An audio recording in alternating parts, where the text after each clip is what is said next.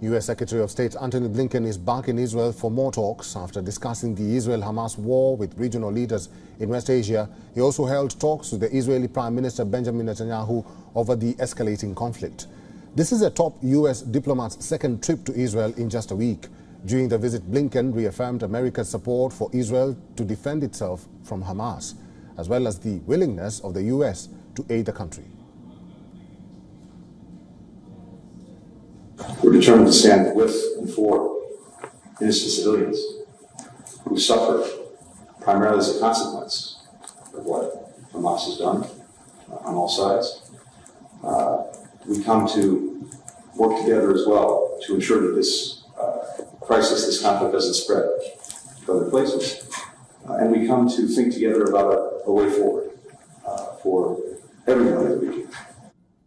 Since 12th of September, Blinken has visited Qatar, Bahrain.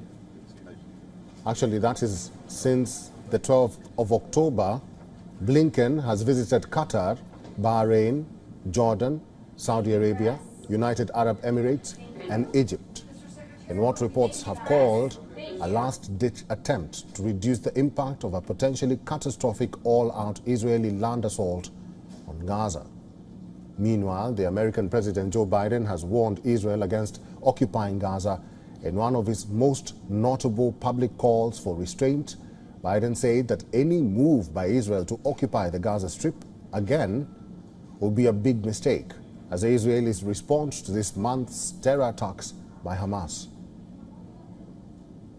I think it'd be a big mistake. Look, what happened in Gaza, in my view, is Hamas and the extreme elements of Hamas don't represent all the Palestinian people.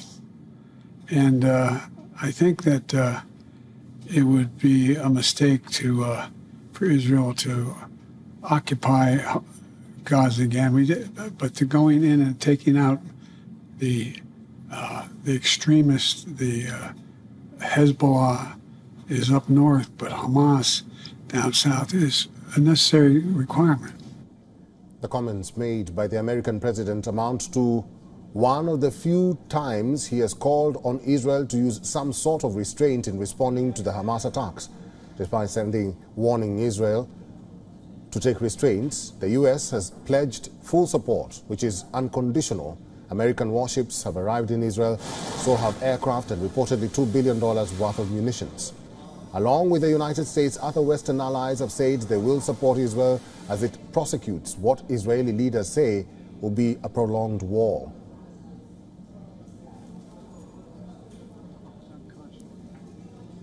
You know, when I spoke with Prime Minister Netanyahu this morning, WION is now available in your country. Download the app now and get all the news on the move.